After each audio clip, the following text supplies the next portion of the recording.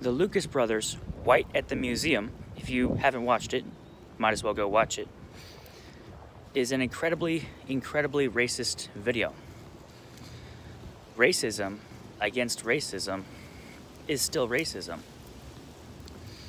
Being racist to fight against other people who are racist doesn't make you not racist.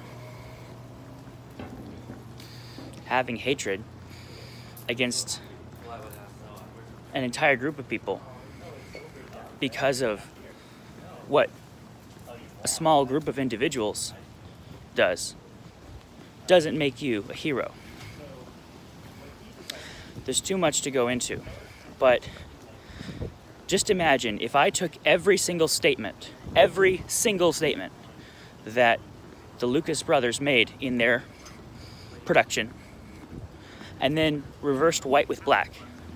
If I said everything that they said was what was white, what if I said it was black and made that statement in public? You would call me a racist.